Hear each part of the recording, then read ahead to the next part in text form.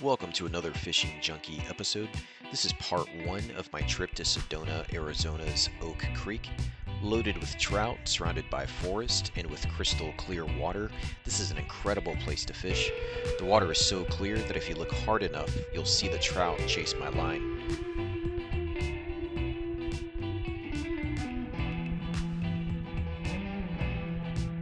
This first episode starts off early in the morning at a clear, deep pool. Alright, so me starting off with this little thing. This is a little $1 lure from a local store. And the color of it is actually sexy shad. So we'll see what this thing attracts.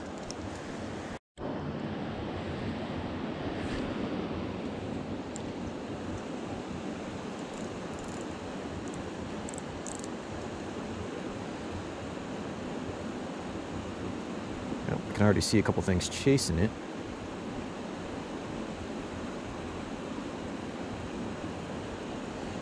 So that's cool.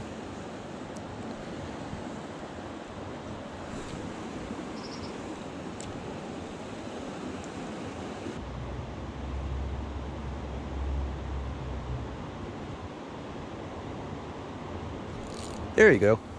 Oh, it's a beautiful little brownie. How nice. So I think it's a brownie. Maybe it's just the color of the water. Nope, that's a brownie.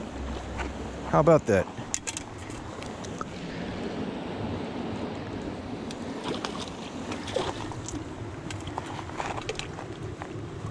Yeah, get over here. There we are. Oh, how pretty is that?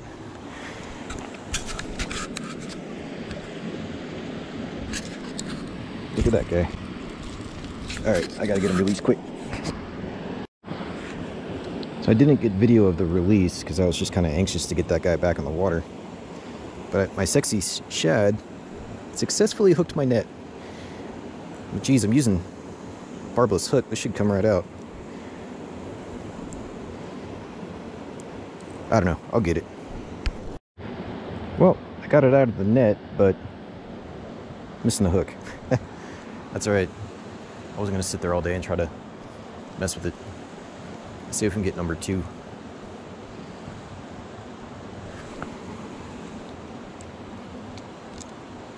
And one cool thing about these brown trout is that they're wild. You just don't get a lot of, natural fish anywhere in the desert. So it just kind of makes these guys special.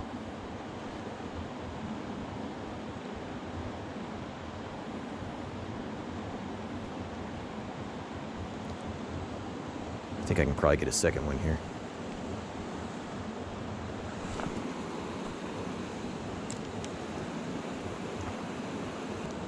Alright, so I guess I got tired of staring at my sexy shad, so I'm going to try something a little bit different. It seemed to have kind of really quieted down after I caught that once. They might be a little spooked. Alright, so I got like this little soft plastic, I don't know what you call it, maybe a grasshopper. I don't have a fly rod, so I'm hoping this thing's got some weight to it. I can get it out there and just maybe bounce it around the top or something. Let's see. A little bit of distance on it.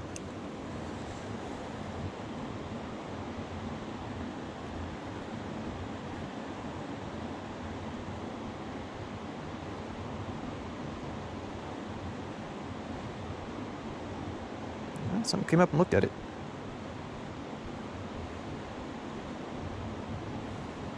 Try that again.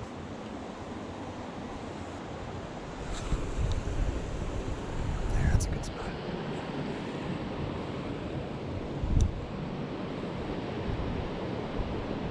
Oh, something came up for it.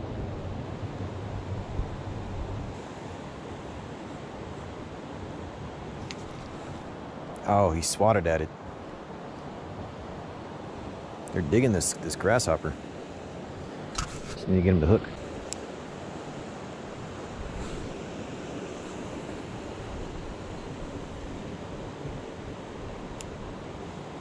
Whoa.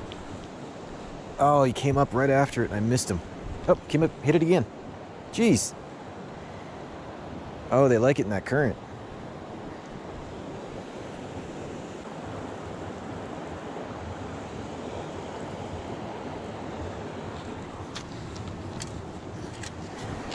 All right, so the grasshopper had a couple of brownies chasing it, but they just weren't really biting it.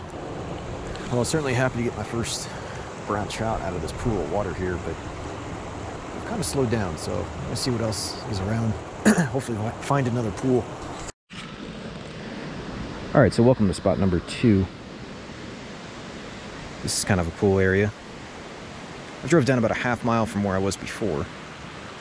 I have this kind of shallow pool in front of me.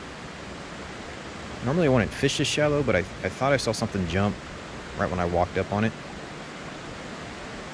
And I don't think that this spot is restricted like the other spot was. So I think I can use live bait if I want to.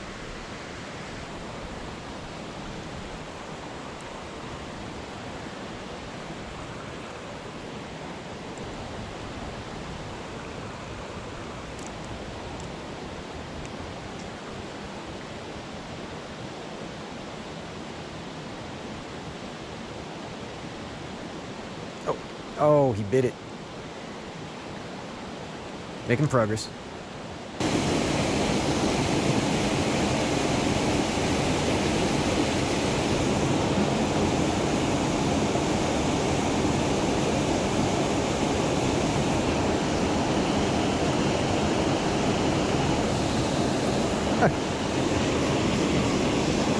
Okay, so I just casted right here. This is the other side of the roadway.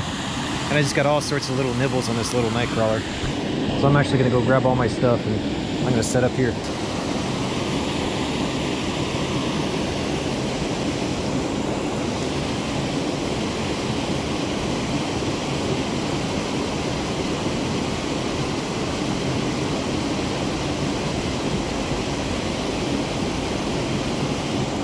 There he is. This one feels like he's got some pull. I think it's a rainbow. Oh, he came off. Darn it. Darn it. Alright, so I'm still in the same general area, but I've moved away from the noise of the rushing water. I've come to this real nice and quiet area. It's skinny, but there's some deeper pools. And I've already seen 2 trout swimming around, so hopeful that I don't lose one again.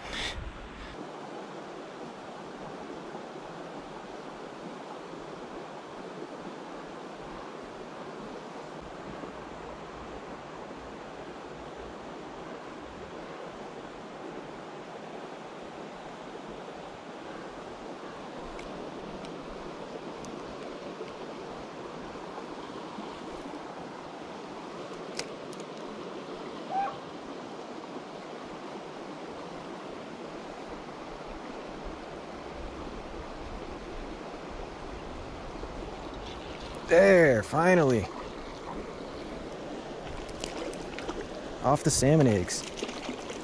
I had to sneak it in. A little rainbow. I'll take it. Cool.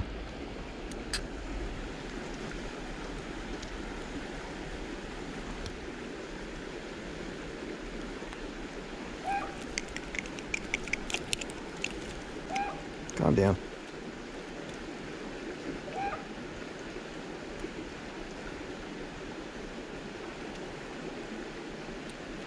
There. All right.